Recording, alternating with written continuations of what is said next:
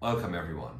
In this video lecture, I'd like to introduce Josef Pieper's work, Leisure, the Basis of Culture, or as it's called in German, Muße und Kult. I'm not going to go too deeply into the text because I simply want to read a few quotes from the two introductions to the English translation of Pieper's work, and also tie it to another essay by Pieper.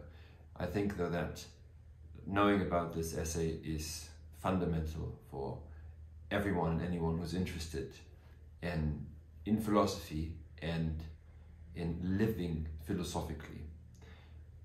There's much talk about living philosophically, but without a profound understanding of what leisure is and why it's at the basis of Western culture, there is no philosophical way of living. And it is also important, crucial, to realize the fundamentality of leisure in order to understand why there are legitimate criticisms of academia, which no longer is a real school, because it lacks scolae, where the word school comes from after all, and which is the Greek word which is translated as leisure. And if you'd like to study Pieper and also leisure in more depth with me, there's a link in the description of this video which will lead you to my course on leisure with dignity, or how to be idle with dignity. I'd like to read first from T.S. Eliot's introduction. By the way, just as a side note, this is a bit strange, but usually I'd always recommend to read the original text. In this case, I have to say the English is almost more elegant, or it is certainly more elegant than the German. But of course, that's just a taste, so don't take my word for it. The introduction was originally written for the first version of this, of the book in English, was written by T.S. Eliot. And at the time, logical positivism was still, well, what we would now call analytical philosophy. Analytical philosophy was still in its prime. It's around the time of Quine, I suppose. By the way, this project completely collapsed, of course. And analytical philosophy is at a dead end. Because you can't formalize everything, and because you cannot denaturalize all of language, especially not questions. So, logical positivism is the most conspicuous object of censure. So, this is T.S. Eliot. Certainly, logical positivism is not a very nourishing diet for more than the small minority which has been conditioned to it. When the time of its exhaustion arrives, and it did arrive, I have to add, it will probably appear in retrospect to have been for our age the counterpart of surrealism. For as surrealism seemed to provide a method of producing works of art without imagination, so logical positivism seems to provide a method of philosophizing without insight and wisdom. So thankfully it's run its course, it's been destructive enough. And it still is ongoing to this day, because now that this attempt to dehistoricize philosophy, whatever that was supposed to mean, what's now coming out of this is this unleisurely attempt, well, it's not just an attempt, they're actually doing it, of a complete historicization of everything, mashing up all the isms, rehashing and recycling everything without any genuine access to thinking. So, here is a quote from Roger Scruton's introduction. Leisure is not the cessation of work, but work of another kind, work restored to its human meaning as a celebration and festival.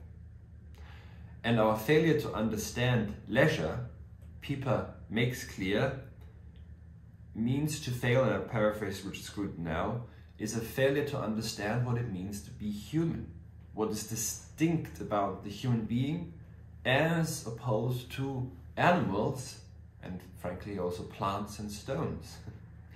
So let me now move to Josef Pieper's own preface, which was written for the English version from 1952. Here he says that the philosophical act is a realm of the innermost circle. That's philosophy. And the philosophical act, which must be understood in the traditional sense of Plato, Aristotle, Augustine and Aquinas, and as they understood it. That's to say, grant this original sense of the word philosophizing to be the true one, and it is no longer possible to speak of the philosophical aspect in the same way that one might speak of a sociological and historical or political aspect, as though one could take up the one or the other at will. In the tradition of which I am speaking, the philosophical act is a fundamental relation to reality, a full attitude which is by no manner of means at the sole disposal of ratio. It is an attitude which presupposes silence, a contemplative attention to things in which man begins to see how worthy of veneration they really are.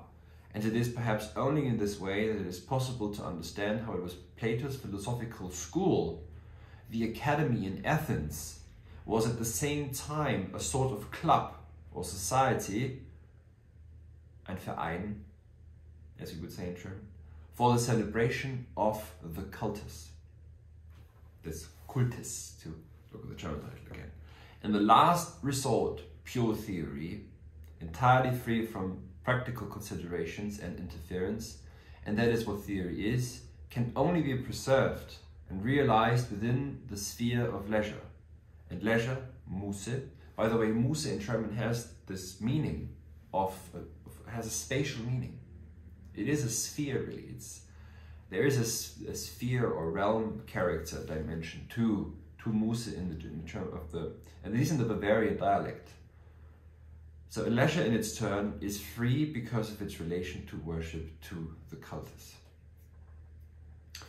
So what we can see here, and he reminds on the very first page of the book that the word school comes from scolaire, and scolaire comes from, he doesn't mention this, but scolaire comes from echein, which means to have and to hold.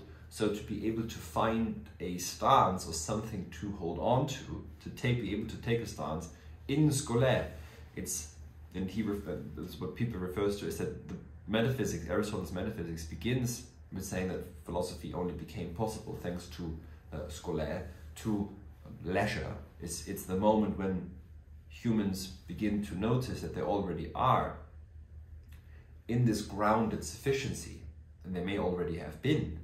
That's when philosophy can come about from this sphere that is scolaire, that is leisure. And Pieper reminds his readers at the time to not fall for total work. Totale Arbeitswelt, the total work world. And of course the word total at the time, written so briefly after the Second World War, has certain connotations here. So he sees a certain totalizing, well, let's say a totalizing element to the emerging world of work. A world of work that is not a world, I would say. There's no world shining forth in total work. And to speak with Nietzsche, where the human being is an ever more finely adapted wheel in an uncanny wheelwork, as Nietzsche says. So, without leisure as the basis, not just something that comes afterwards, after work, perhaps sometimes, there is no I would say there's no world. And Pieper reminds us in this book of the connection between also leisure and cultus. And I'd like to very briefly also refer to another essay by Josef Pieper, a shorter one, which in English is entitled Corporeal Memory, which was written for the 1,000 years of its existence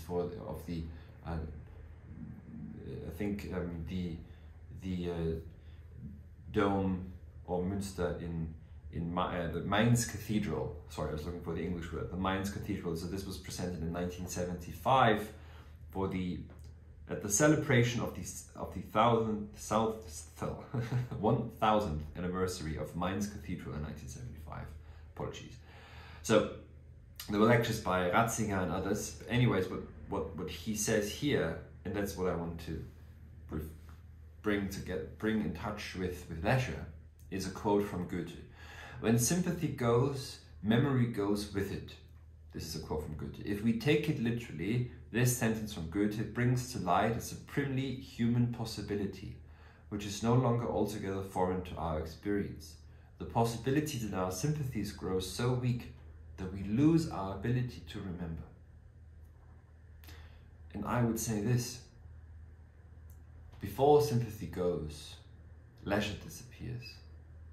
And when leisure and sympathy disappear, we lose our memory. And when we begin to fall into oblivion, then, well, the monuments to who we are begin to crumble. So, thank you very much.